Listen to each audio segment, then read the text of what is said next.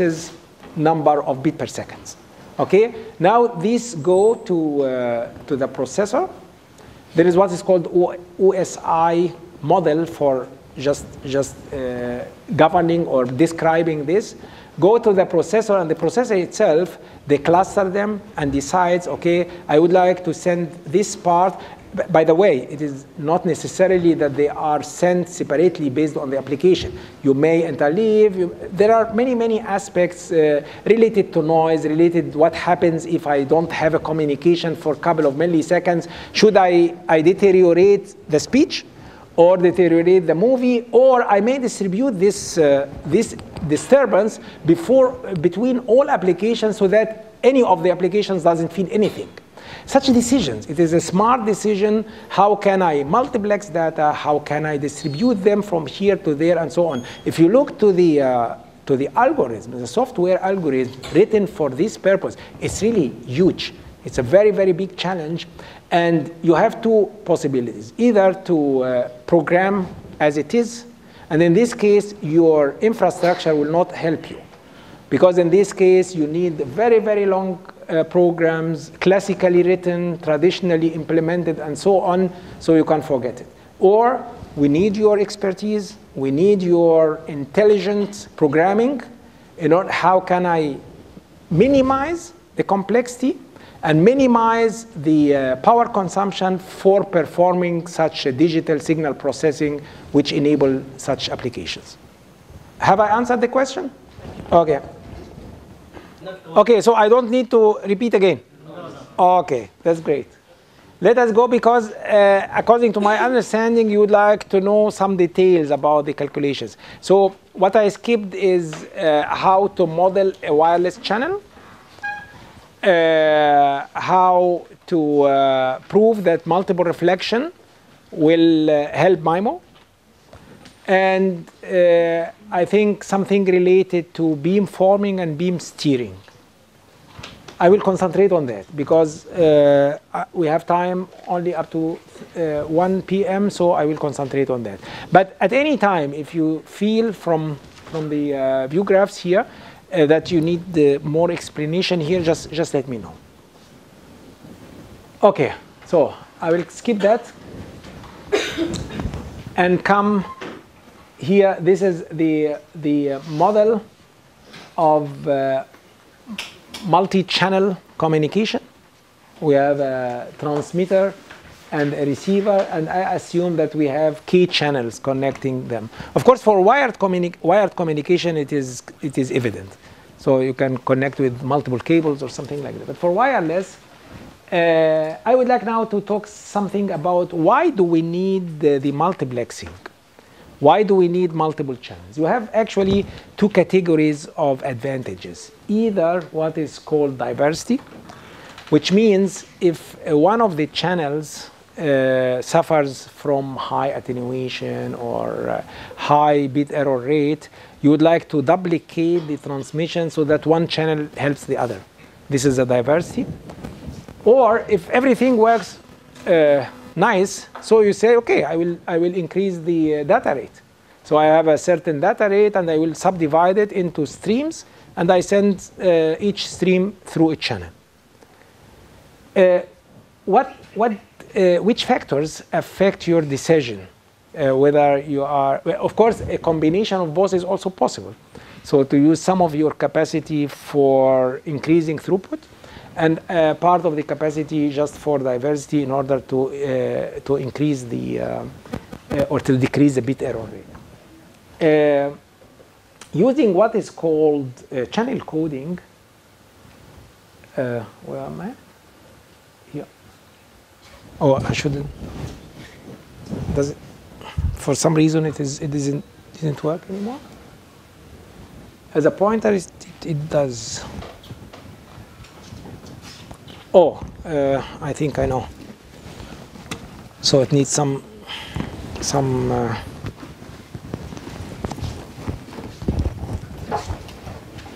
Can you plug it, please?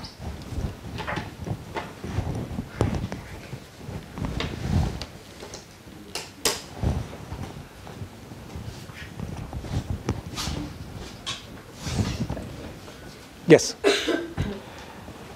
Imagine that. May I assume that you attended a course on coding, channel coding? Do you know what is channel coding? So in channel coding, you try to inflate the data by adding some control bits or parity bits in order for the receiver to detect errors and to correct errors. And this will give us another area of comparison, because you may say, I have a bad channel and the bit error rate is high. Should I now make use of diversity in order to improve the bit error rate?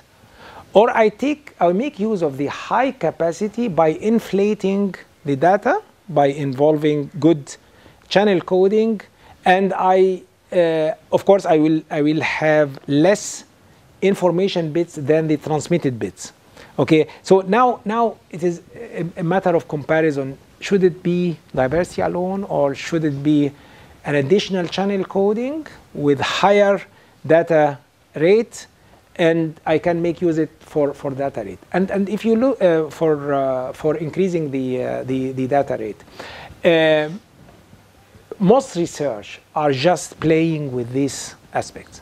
So if you look any paper, so you can say, okay, if I can increase the net put through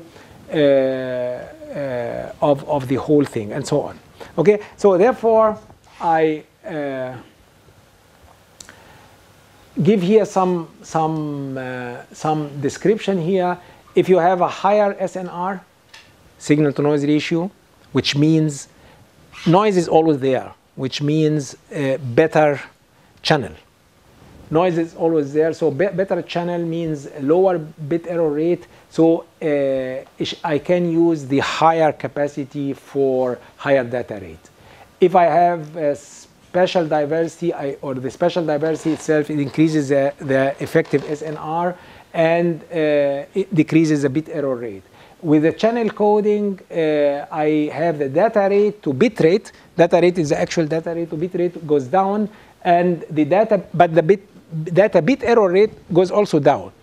Okay, these are the different scenarios which you can think about in order to decide, okay, how can I make use of the additional, of the value added capacity for my usage. Okay? Now, another point which I talked very, very quickly about, how would you like to model a wireless channel? Because in your study, you usually used linear time invariant systems, which are systems with resistors, capacitors, amplifiers, and so on, which are time independent. And in this case, you have what is called transfer function, and you may work in the frequency domain or the type domain, everything which you are used to do. For wireless channel, we have actually, so I compare here between linear time invariant, in which if you excite the channel here, the system with a Dirac, at time t1 dash, it will respond with this impulse response. If you wait a little bit and excite again, you will have exactly the same impulse response but shifted. This is a characteristic of linear time invariant. For linear time varying, if you excite the system, just kick it by Dirac at t1 dash, you will have certain impulse response. If you excite it later, you have another one. This is linear time varying. Therefore, here you can say the only variable here is a single variable. If you put your axis here and you have the same function, like if you put your axis here, the same function. So actually you are dealing with a single variable function, which is the impulse response. For linear time varying, it's still linear. So if you put two signals, so the output is a summation of the two outputs. But I need here two time axes, two variables. When have I excited, and how does the impulse response look like? Okay, as you see here, the ultimate form for linear time varying, this H, impulse response, is function of the time at which you excited and the time itself. For linear time varying, this one here becomes a function of single variable, which is the difference between both, and it makes things easier. Okay, if we insist, if we now work with linear time varying, because if you look to a wireless channel, if I move now, so I change the channel. You have the transmitter here, the receiver here. So if you move, if somebody comes in, if a chair is moved, and so on. So actually, you have a continuously varying channel. The problem is how to communicate nevertheless. Therefore, communication people define what is called coherence time. The coherent time is which time or over which time slot can I assume that the impulse response or the transfer function doesn't change. And the entire wireless communication depends on, I will send what is called pilots, signals which are known to the receiver, and the receiver receives and compare, actually he knows or it knows what was sent, and in order to let him find a model, a channel model. So you know, if you have in frequency domain y, output is h transfer function times x. If you know x and y, x is known, you can find h. This is sensing or sounding. If now you know h and y, you can find x. This is communication. And any receiver nowadays is working alternatively. So actually, I sense, find a model, pray that the model will continue valid for the next couple of milliseconds, and then I retrieve information, and quickly I sense again, and I do it this way. So this is actually the way modern receivers or smart receivers are working nowadays. Sensing, building a model, using the model for retrieving information, and so on. Okay? But in order to have feeling what is the coherency time, what is the bandwidth, and so on, mathematically you can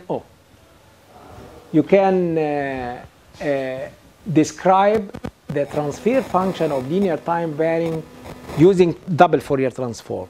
One for the delay, which is called tau. It was actually our time axis in the past for linear time varying, and one for the t. So you need two variables. Therefore, you need two frequencies. One is your known frequencies, let us call it f, and the other one is called nu. So you have two frequencies. And now you have a two-dimensional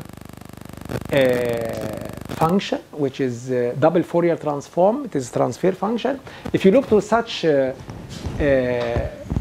representation, you can immediately say, okay, which type of transfer function is this?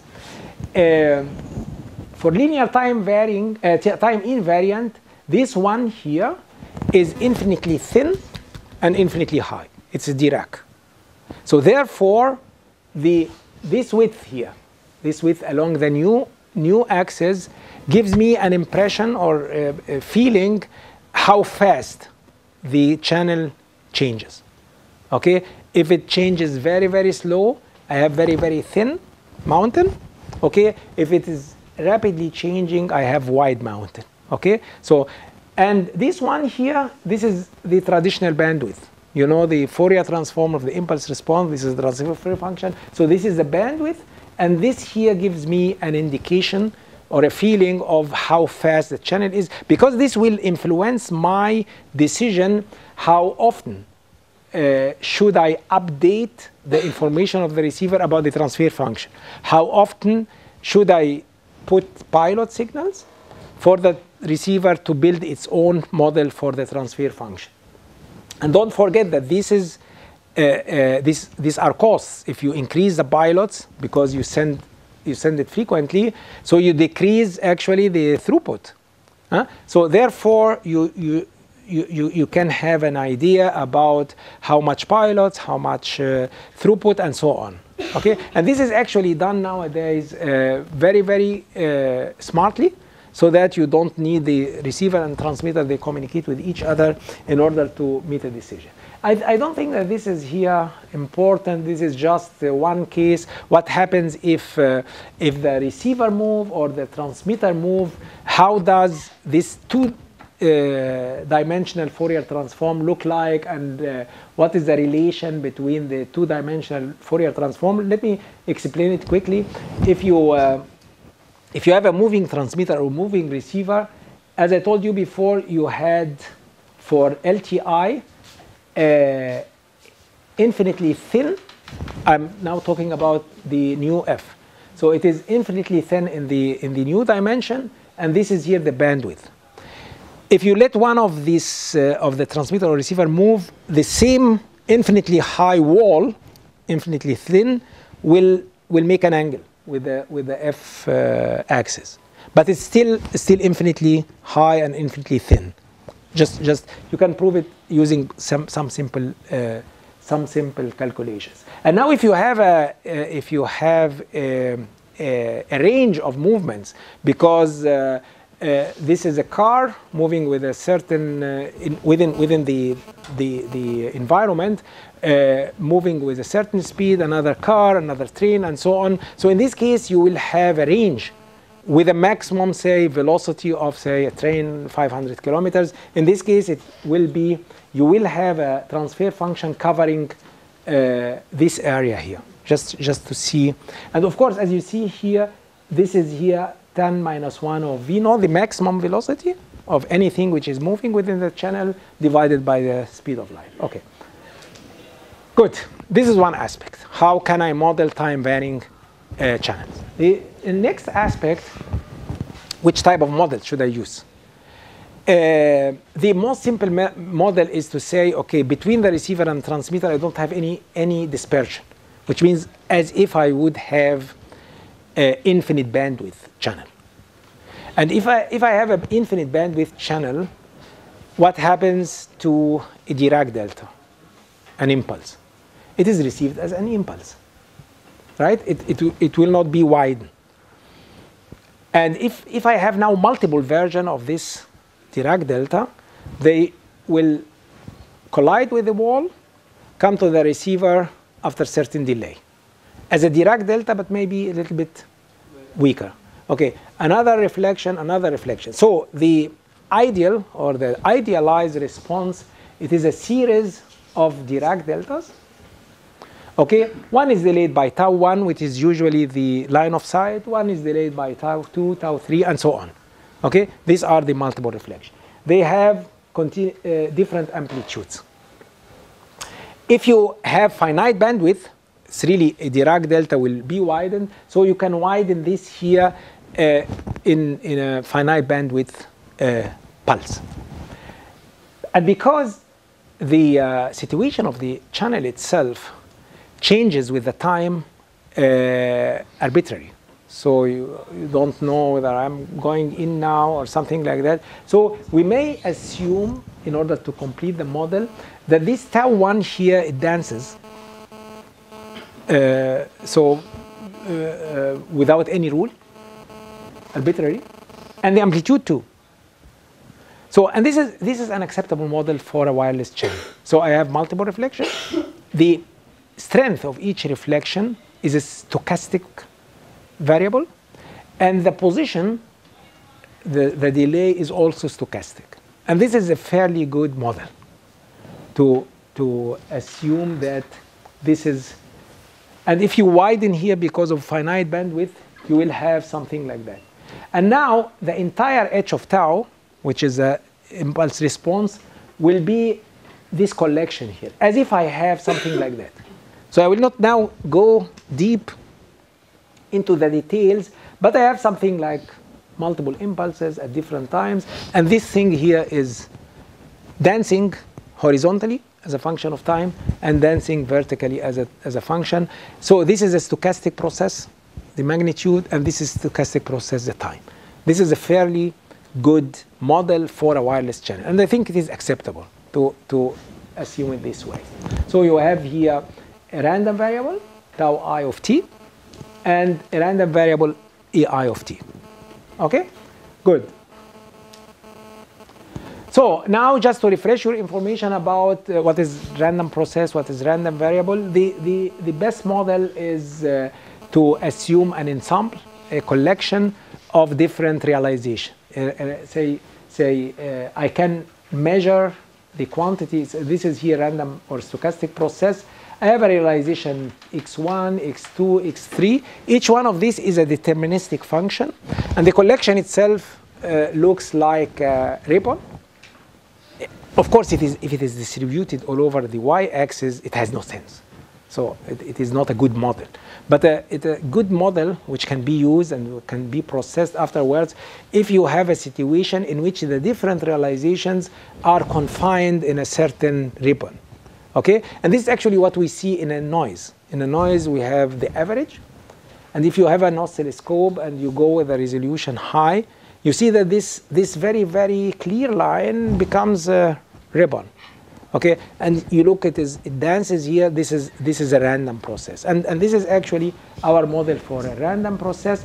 In these regards, we define or we have to do with two dimensions: the temporal dimension and the statistical dimensions. If I stay at t naught here, I may have this value, this value, this value, this value, and this is a random variable.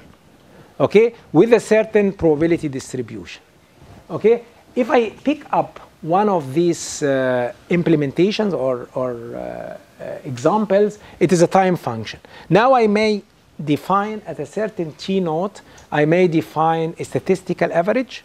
I don't consider it as a time varying phenomena.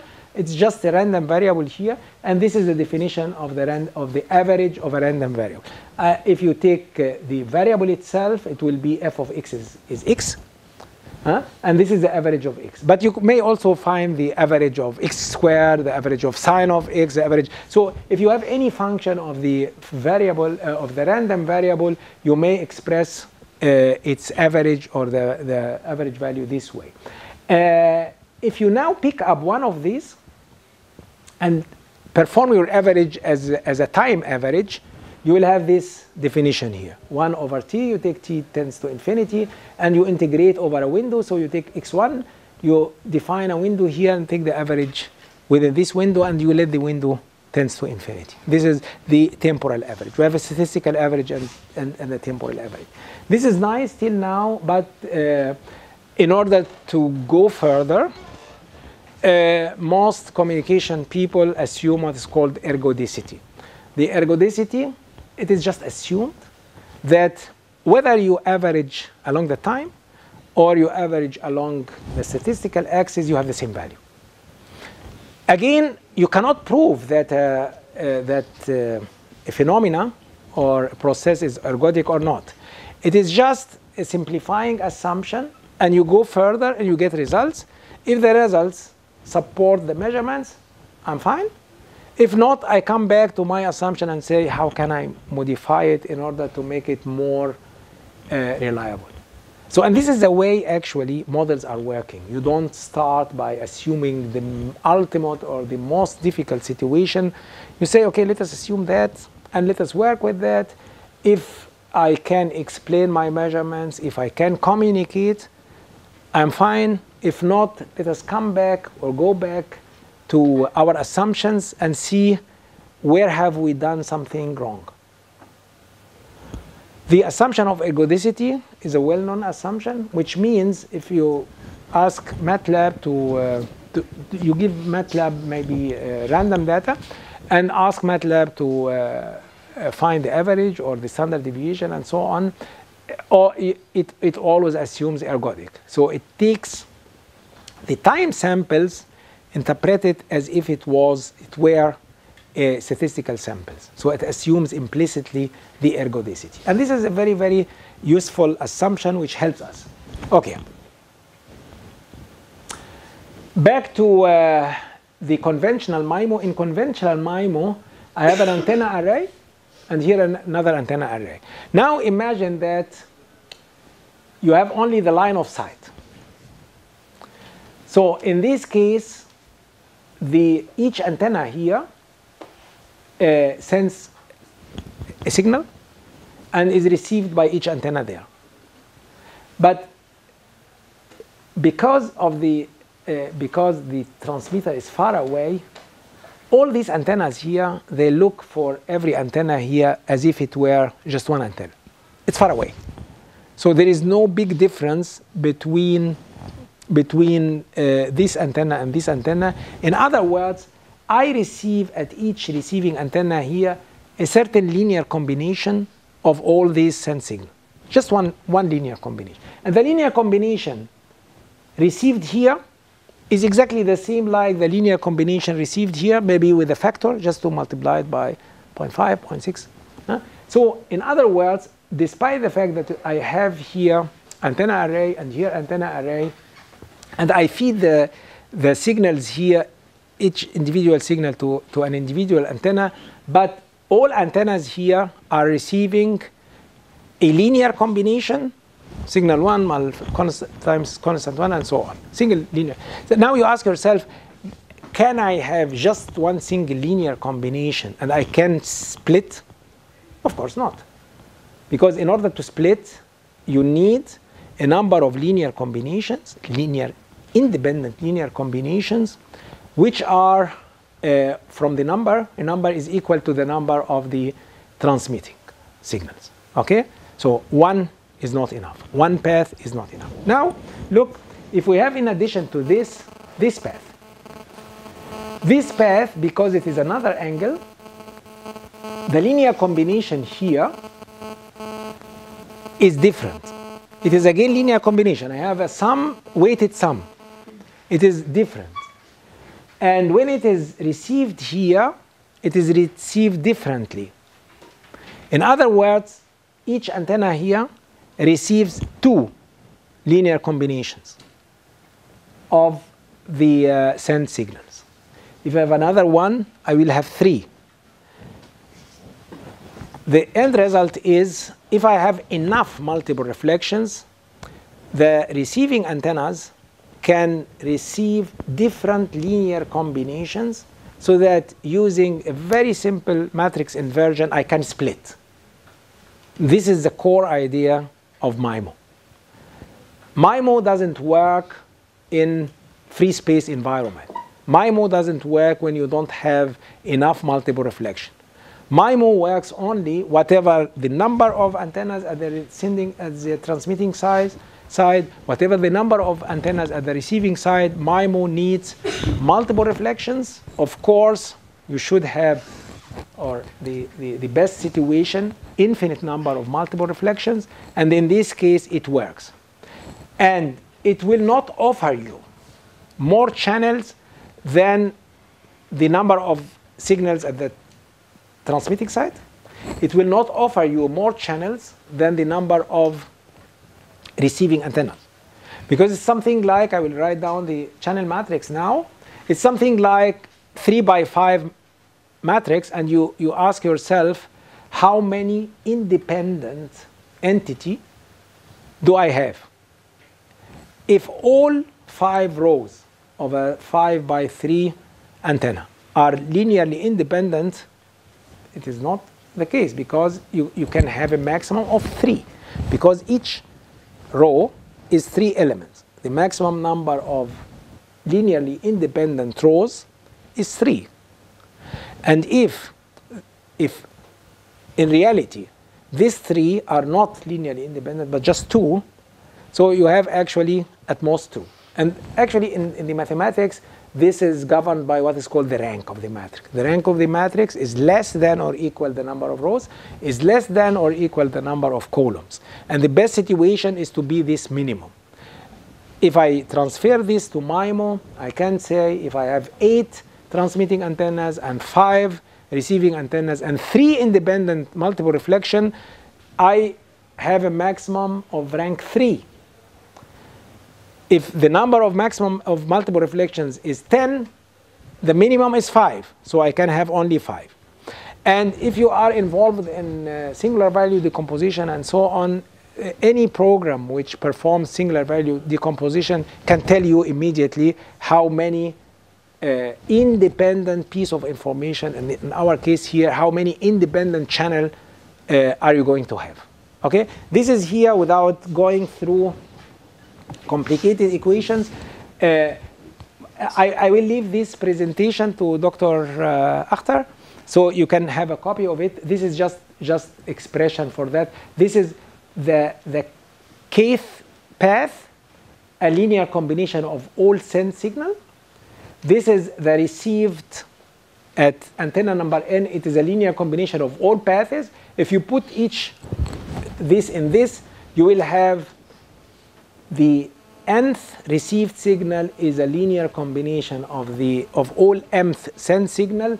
The important thing is whether this is here, this is the channel, it's called channel matrix, whether this channel matrix has a rank of 1 or 2 or 3. If you look to the expression of the element here, the rank is actually determined by the number of the multipath.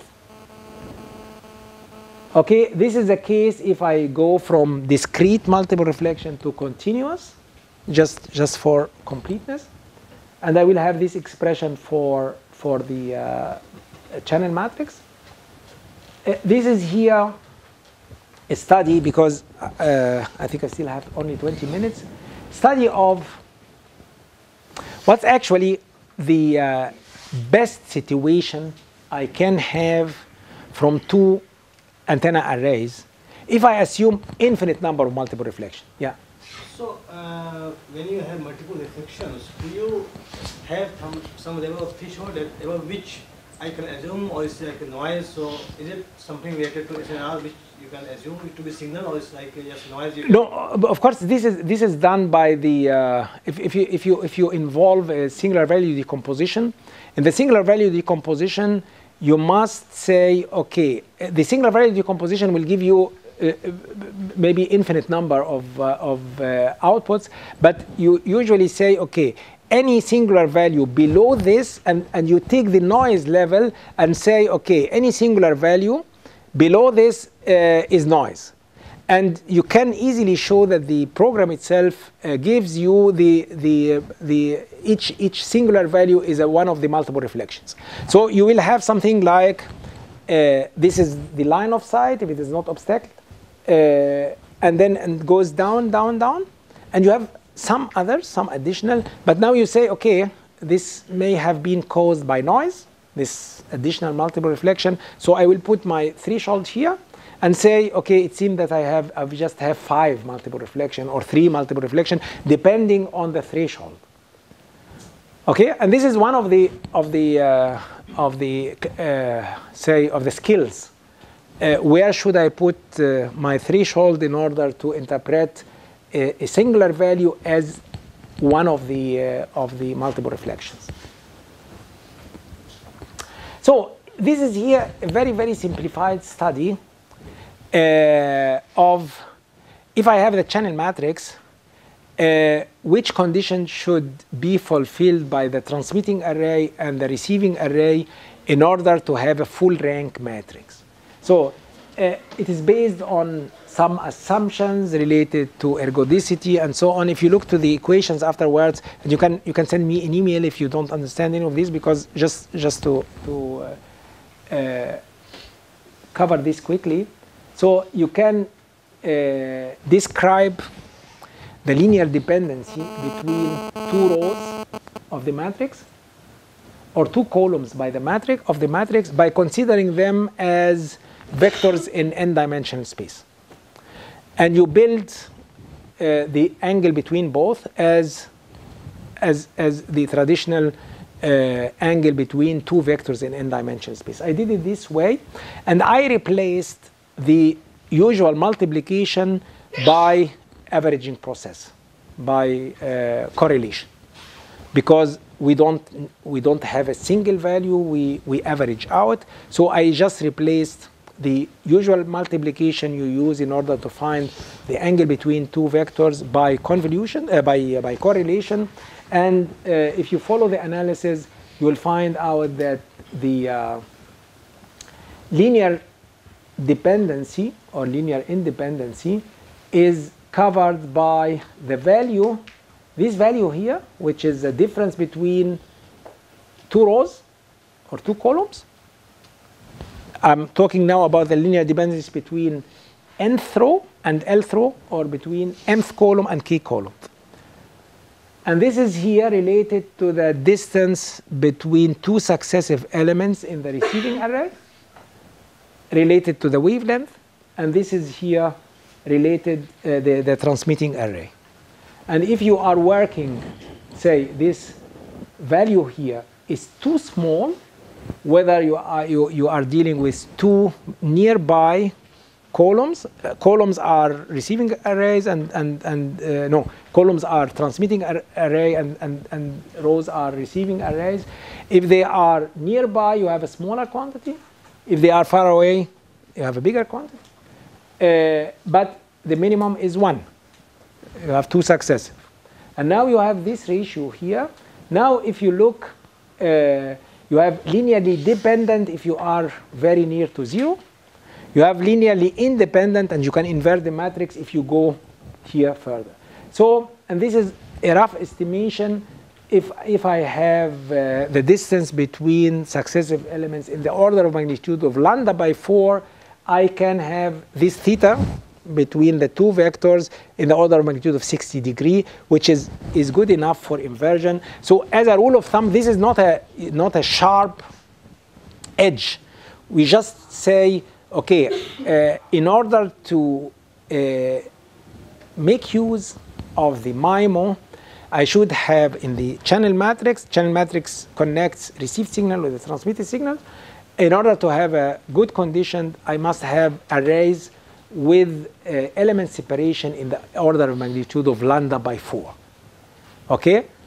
Lambda by 2 would be better, but don't forget that lambda itself at higher frequencies is small, and you can accommodate your antennas in a smartphone. And this is actually the next picture. The next picture, if I have typical dimensions here of a smartphone of 15 times 7, and I'm working here at our current 4G frequency band, I can accommodate maximum of 2 antennas. If I go to 5 giga, I can accommodate by 4. Whether 5G will work, I put here question mark, because there are discussions now. We will work for a couple of years below 6, and we will go to 28 later. By the way, beginning of 2017, we're talking about a band at 16. All of a sudden, because I told one of you during a discussion, all aspects here are not technical aspects. It is influential aspects. You have what is called International Telecommunication Union, ITU. It collects representatives from all over the world, and they discuss which frequency band. Now the Americans, they have a, say, famous university like University of South Florida. They invested lots of money to develop millimeter wave at 28 gigahertz. Now they push and try to dictate the 28. At the same time, in China, there is another place which pushes for 37 giga.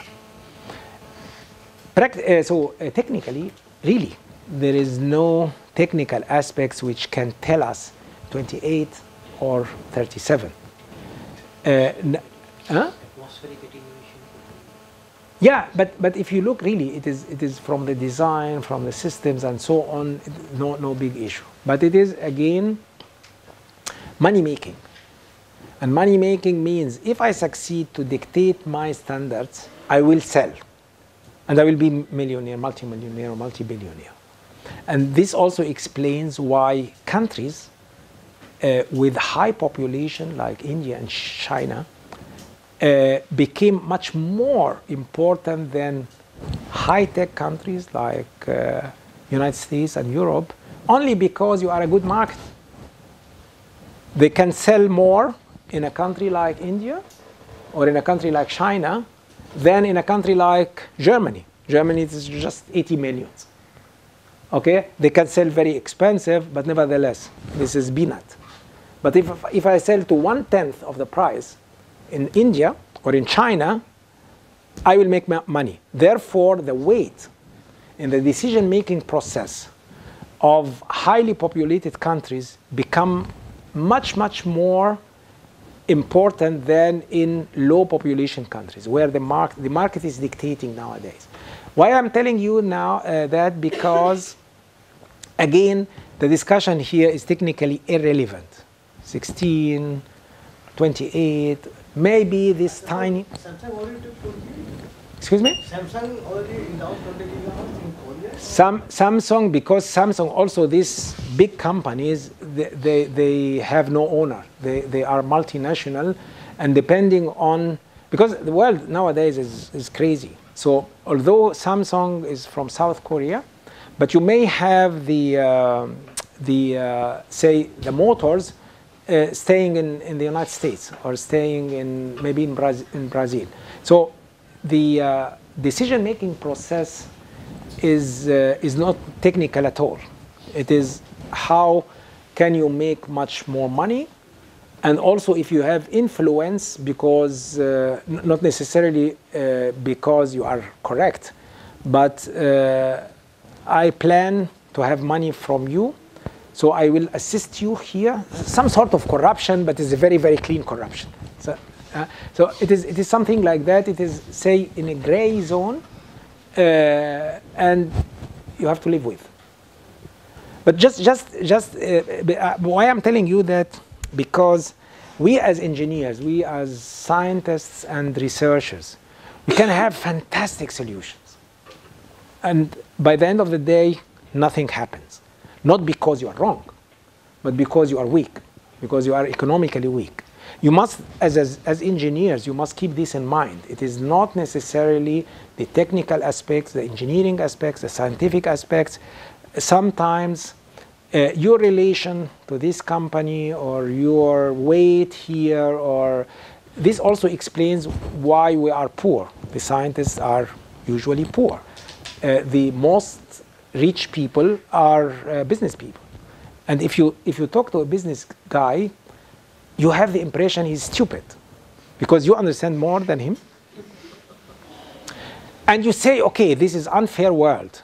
It is really fair because he can or she can sell himself better than you can. You have your language, you live much higher, and you look to the people as, oh, these are idiots here. In fact, we are the idiots in terms of money. So it is just to combine. So the scientific skill alone doesn't say anything. If you know somebody and you can sell yourself good, he likes you, and you can influence his decision making. And I know really people, also scientists, in my opinion, they have nothing to do with science, but they sit together with you and hear this expression, massive mind. He has nothing to do with massive mind, or IoT. He just registered here. In the next meeting, he sits with other idiots, but they have money, and tries to tell these unknown expressions, just to make the impression, I know it. He doesn't know it, but he learned from you, and could use it very, very cleverly in order to give the impression he knows it. And now the other idiot says, okay, he's an expert now. Let me give him the contract. This is the way many things happen nowadays. Okay, back to our lecture. Okay, so let us now, so the conditioning of the matrix and how we measure it, also the distance between the antennas, and actually the main aspect was here. Of course, the higher the frequencies, the better you can accommodate antennas, and based on what I told you before, this number of antennas is the maximum number of independent data streams you can achieve. The base station doesn't have any problem because it has big space. The problem is with the mobile station, but at the same time, don't forget that your capability of producing high frequency power or microwave power or millimeter wave power goes down with the frequency. You can produce, say, watt, kilowatt, maybe at 1 giga. Base station can produce multiple of kilowatts. But if you are now going to millimeter wave, you are happy if you can have power combiner producing a couple of watts for the base station. So this is, of course, a problem. And this also dictates I can increase the number of data streams by increasing the frequency. But because I'm not able to produce high power, even if I would have been able, the regulation authority comes to me and say, no, pay attention. You have what is called spectral mask. Your produced power or generated power at this frequency is not allowed to be more than that because you are interfering with somebody else. So for each band, the regulation authority, each country has its own regulation authority. The regulation authority defines, and this is actually one of the things which are discussed within the definition of the standard of 5G, this spectral mask. You are not allowed to radiate stronger than that. And this tells me, okay, this is the maximum distance I can communicate. This means the higher the frequency, the higher the number of antennas I can use for MIMO, the higher the number of independent data streams, but at the same time, the shorter the distance I can communicate. And this means we cannot rely on base station far away from us. Therefore, what is planned is to bring the base stations or intermediate stations, nano stations, pico stations, okay, very, very near to you. Or, so one of the thoughts which I heard in one of the conferences is you have a street and you have the light masts. They intend to put antenna arrays on the light mast. So the mast itself communicates with the base station and you communicate with the mast. So this is one of the scenarios. Okay, so you will see many crazy scenarios depending on which frequency, which range can I communicate, how much data streams can I have, and so on. Okay? Okay, this, in these regards, we should distinguish, I know it is one, I need another 10 minutes maybe. We should distinguish between two developments in the communication. The Wi-Fi, which is much more advanced than the mobile communication. The Wi-Fi, it is this access point. And this access point has already achieved much more development than the mobile data. If you have your smartphone, you have two icons, one for Wi-Fi and the other one for mobile data. Mobile data means the data streams come from the mobile network. It is a telephone company. 5G, 4G, and so on, these are development for the communication for the mobile companies. They have nothing to do with the Wi-Fi access point behind you here. This is here very small, and they have already MIMO. They have already, of course, the standards. Both use OFDM, orthogonal frequency division multiplexing, but the standard itself, the definition, the frequency bands, and so on are different. You may, for $50, have an access point working N and AC with the 3x3 MIMO, as I told in the past lecture, up to 1,300 megabit per second, using MIMO and so on. This is actually the MIMO from the perspective of Wi-Fi. And Wi-Fi are governed by the standards IEEE 802.11, and then you have a letter. You have A, B, A in the United States. I don't know in India whether you followed the European or the Europe followed you. It depends who starts. A and G are the same, but A was in the States and G was in Europe. B was all over the world. B had 11 megabit per second. A and G had still have 54 megabit per second, and N has pro channel, because N involves also MIMO, 150 megabit per second per channel. So you may have, if you have 3 data streams using MIMO, with N you can go up to 450 megabits per second. AC has per stream 433 megabit per second. If you have 2 streams, you have 866, or 3 channels, and so on. These are just numbers, and these systems exist already. This is actually your access point here. And I can imagine this one here. I know the company. I think it is. I think it has 3x3 MIMO, and it works with AC and N. So such an access point can deliver up to 1.3 gigabit per second. As you see, it is much more mature than what you have in your mobile data. Mobile data, this is telephone company. Also, the base station, in this case, this access point, can serve you with 2 data streams and another guy with 1 data stream. As I told you before, in AC, you have a maximum of 8, I think. But here, this picture here is 4. And these 4 can be distributed, 2 for 1 user, 1 for the second, and so on. So, and this is as I told you, this Wi-Fi standards is the example for 5G. In 5G,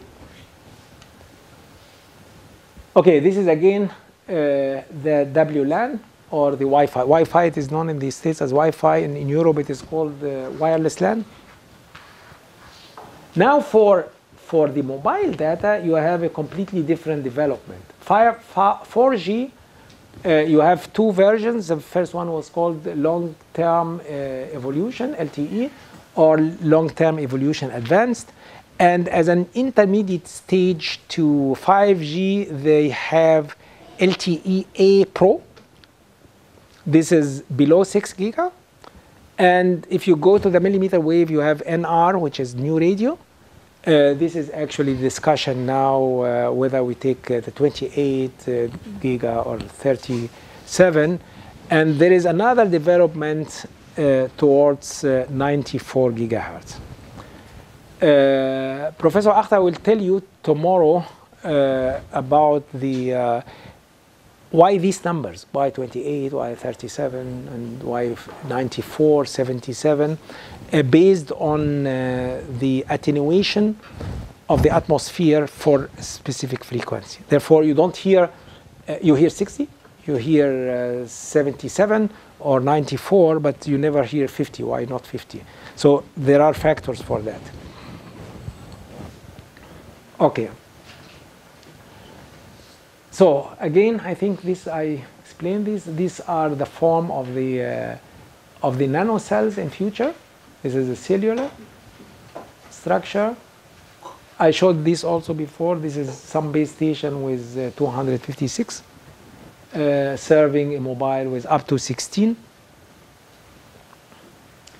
The specifications I spoke about it before, and this is also the forms of the, maybe this one here is just to refresh your information about beamforming and how the antenna characteristic looks like in 3 dimensions. If I mount the antenna on a mast, what is the elevation angle, what is the azimuthal angle, and so on. But I guess for antenna people, you are acquainted with that. You don't need, this is very, very simple expression. Here, if I have a 2-dimensional antenna with the dx separation in the x direction, dy in the y direction, this is the form of the radiation pattern. And I have in my hand the amplitude of excitation for the individual elements, n and m is x and y. And this one here has also can be equipped with an additional phase in order to be able to steer the beam. If you have equiphase excitation of all, and you have here equi-amplitude excitation, you will have in the 2-dimensional the well-known sinc function. It is not sync, but it is this sine n psi by 2 divided by sine psi by 2. This which works like the sync function, but for discrete world. Of course, with windowing, you may attenuate the magnitudes at the sides. You may play with the main lobe and the side lobes. And I think any one of you who had a fundamental course on signal processing, he or she knows what is windowing. How can I make the main lobe wider in order to reduce the effect of the side lobes? And all these aspects will be part also. What you have in the signal processing, it is the same theory. It is the same background like in antenna arrays. And this depends afterwards. Would you like to have a wide beam, but much lower side lobes for the same number of antenna elements? Or you say, no, I would like to have a narrow and higher side lobe. You know, if you have a window, if you have the rectangular window, you have 16 point, no, how much suppression? I think it is 13.6 dB, right? 13.6. And if you have a triangular window, you may increase it to 24 or something. I forgot the numbers now. But it is actually well-known calculations which you can make use of in order to control the beam form, wide and the side beams. And of course, using the phase progression in x direction and y direction, you may shift the beam or steer the beam in this direction or in this direction. This is here, for example, just for if you take the phase angle of element n m given by this here, you can direct the beam to the direction theta given by E by this one and direction phi given by this one. Very simple calculations. It's not a big issue. Okay, just to see how can I form the beam, make it wide, small, reduce the side lobes and so on, and how can I steer it in 2 dimensions. Okay. Good. The multiple signal transmission, this is actually how can I produce simultaneously multiple beams with the same antenna array. And this needs what is called Butler matrix. So actually the Butler matrix is a system. Usually it is a combination of couplers and phase shifters. You have a number of data streams and the number of antennas, not necessarily the same. Typically we will have up to 10 data streams and something like 256 antenna elements. And now you would like to produce 10. The number of antennas influence how narrow the stream is. It can work only for one stream with only one input. The number of inputs, this is how many such beams can be produced. Okay? And the network between is called Butler matrix. This is also, or there is also, I don't know whether you are acquainted also with what is called Rothman lens. It is a strip line, continuous structure which perform the same function like a Butler matrix. This is here which I showed before. And I think together with the other one, I'm done with this presentation. Thank you.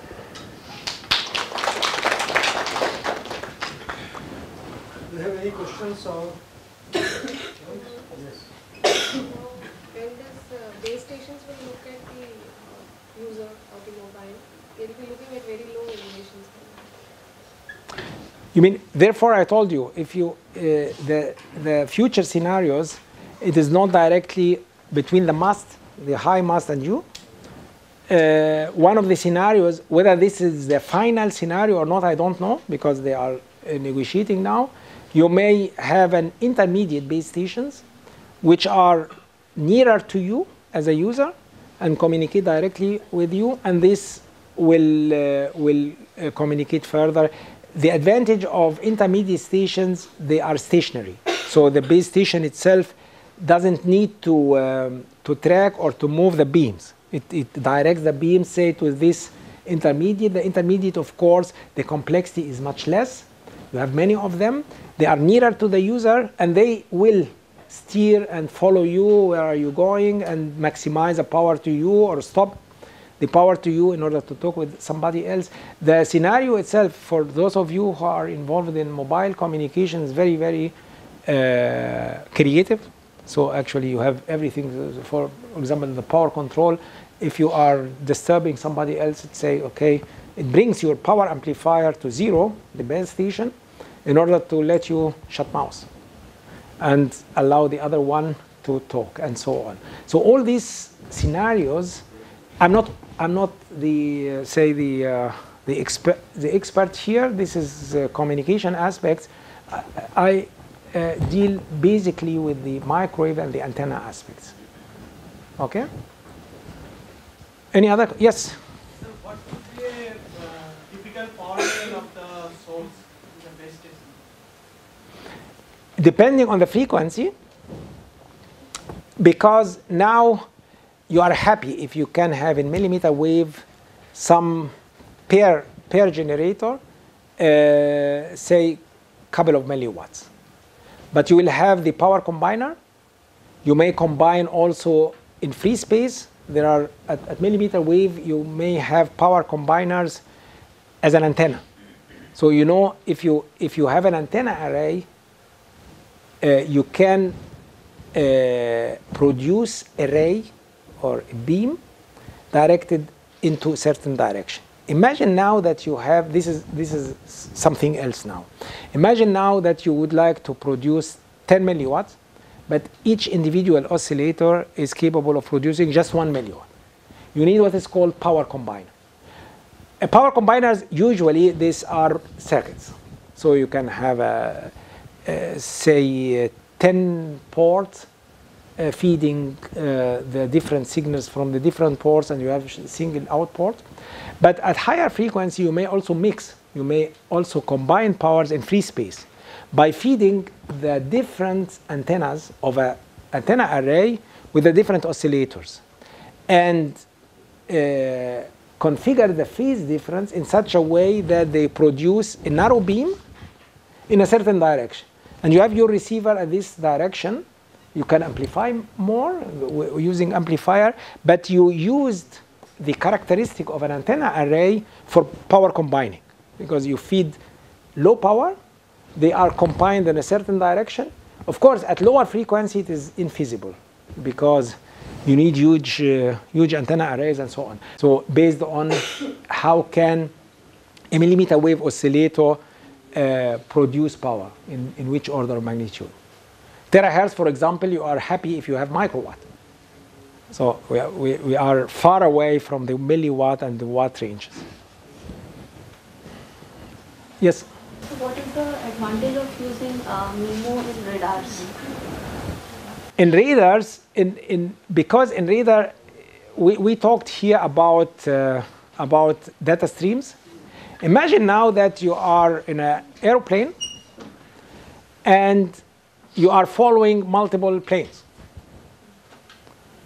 tracking and communicating. Let us forget the communicating. But MIMO in radar, it actually was a technique for radar, because if you are tracking a target, you need just one beam, and you can move the beam with the target if it is an enemy or something like that. But for MIMO, it is it is actually the first application of MIMO. The first application of MIMO was not communication. It came from the military. Maybe in the 60s and 70s, they developed that in order for a radar station to simultaneously track and detect multiple targets. Because otherwise, you need a radar for each aeroplane. So you are attacked now by 10. And you don't know how many are attacking you. And now you follow, and you would like to distinguish between enemy and own aeroplanes. So this is one of the applications, producing multiple beams and making these beams steered independently, so that I am following this, and that, and that. This is actually the initial application or the first application for MIMO. It was in the radar and in the military. Okay.